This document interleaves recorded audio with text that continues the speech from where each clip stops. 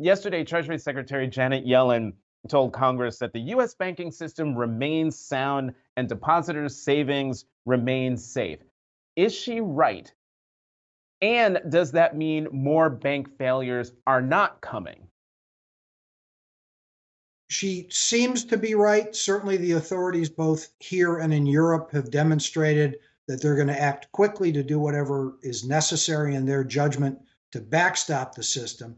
It's impossible to rule out additional failures, but it does appear that the authorities, and this could be a potential problem, seem to be sending the message that every bank is too big to fail, or really every decent sized bank. And that's already drawn criticism on Capitol Hill, and it's going to be an issue we're going to be dealing with for a long time.